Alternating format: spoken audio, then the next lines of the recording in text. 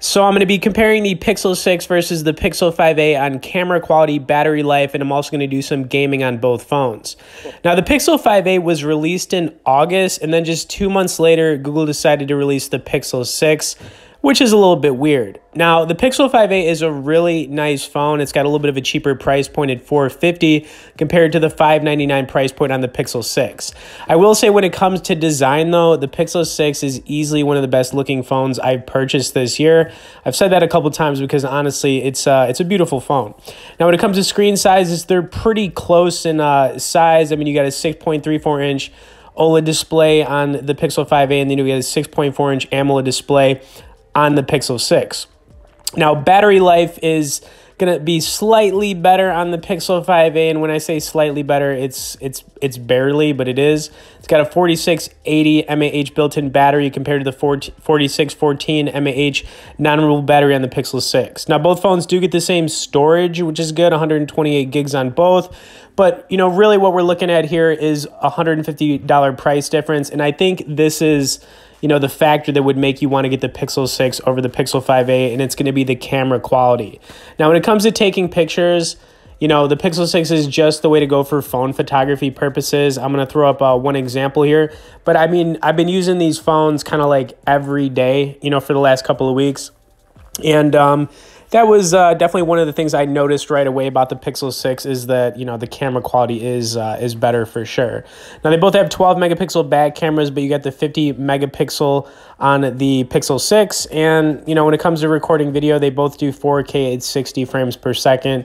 So they are the same in that regard. But for taking pictures, yeah, I got to say, go with the Pixel 6 if you're, you know, thinking about getting one of these phones. It's worth it for that reason alone. Okay, the next thing I'm going to do here is, you know, a little bit of gaming, right? You know, I said I was going to do a gaming comparison on these phones. I'm going to load up some Marvel Contests of Champions. We'll play one other game after that, but, you know, I love this game, and I think it's a good one to compare these phones with. And before we get more into this, I want to recommend everyone check out the Binance US app. Now, this is my go-to cryptocurrency trading app that I highly recommend checking out, especially if you're not in crypto right now. Now, cryptocurrency is a great way to make money using your phone. So if you guys want to learn more about Binance US or get started, we'll have some bonus sign-up and resource links in both the description and comments. Okay, and then when it comes to performance and which phone is faster, the Pixel 6 does have the new Google Tensor chip in it, so it will be faster than the Pixel 5a. Not by much, but I'm going to point it out. Now, I'm going to be doing two different fights on both phones, you know, because I love this game. I've got some cool characters unlocked. After I play this, I'm going to do a little bit of Jetpack Joyride on both phones. Then I'm going to give you my closing thoughts on which one makes more sense to buy.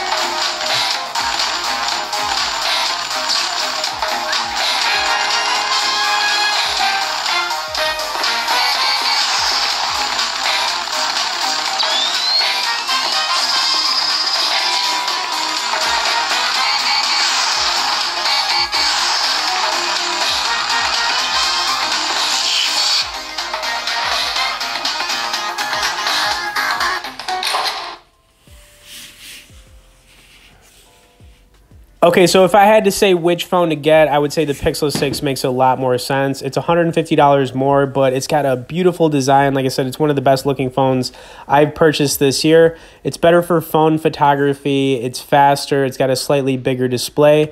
And then, of course, battery lives are close to the same on these phones, so that's not really anything to think about. Anyways, I hope you guys enjoyed this. Tap that like button if you haven't, subscribe if you haven't, and we'll see you guys in the next video.